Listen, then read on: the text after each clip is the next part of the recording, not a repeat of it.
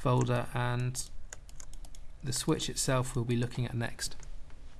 So the next thing to do with the switch is to get the value from the environment channel group, which tells us whether the light is on or off. We want that value to be accessible from here so that we can use it to change the rotation of our light switch.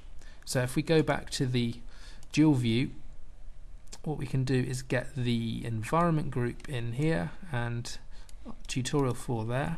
We just got to find that value now, and the value here is the toggle flip-flop value which we created earlier. So I've just gone and made a link there, and you can see it's appeared as a public channel, so that's okay. So let's go back to the single view and see if that works. The first thing I'm going to do is connect it straight up like that and see what happens now when we turn the light on and off.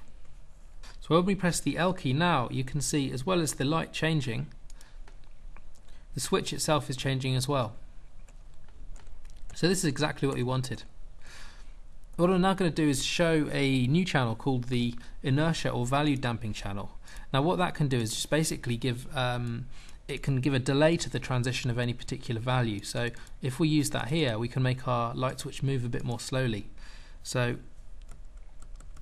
if I go to the inertia in the channel list there and drag it in, you can see we have our inertia channel, and if we connect that in between, what we can do now is when we turn the light on and off, can you see there's a slight delay between the movement of the switch? It's no longer instantaneous. It looks like it's actually moving from one position to another instead of instantly appearing on or off. If we reduce this value, we can increase the time it takes to move from one position to another. So you can see now it's much slower. So that's a really useful channel. You can use it in all sorts of situations. Let's now look at creating an automatic door for our scene. We'll first focus on importing and positioning the door. So importing the X file, and you can see, as always, it's imported into a new group. So let's copy it from this group and paste it into our tutorial 04 group. So now we can delete the old group it was imported to. Let's now connect it up to the renderer. So our main renderer is here in the start group, and we're going to connect it up like that. So you can see our door is now connected. So now if we go to the animation section, we should be able to find our door in the list. Here it is, and now we've got to position it correctly. So what I'm doing is I'm dragging it over, and you can see here it is. And can you see also that the gizmo here is located exactly where we want the pivot point of our door to be. So if I go to rotate, you can see it is rotating around the correct position. Now that's been set up in 3ds Max. Basically, when you export from 3ds Max, the pivot point of your objects will be 0, 0 coordinates. So in this situation, what we've done is export with this point here being at 0, 0 coordinates in 3ds Max, and that means when it's imported into Quest, the pivot point will be exactly there. So this is already set up. What we've got to do now is just position the door where we want it to be. So I'm just going to do this by eye. Okay, so that's approximately right. Let's leave it there. Let's now look at how we can get the distance between two objects. Now what we want to do is set up some logic so that this door can be opened and closed automatically depending on whether you are near the door or not. So when you come close to the door, it should automatically open, and as you move away from it, it should shut again. So if we go over to our tutorial 04 group and find the door in here and unpack its motion, let's find the value first of all that we want to be dealing with. So we've got our rotation here, and if we just change our little view down here so that we can see the door in sight, we can then double click the value that we want to be working with, which is this one here, and then isolate that and start to build logic around it. Now the first thing we want to be doing is working out whether we are close to our door or not, and the easiest way to do that is to use an operator. What we're going to do is use a value operator, and I can get that from the channel list here.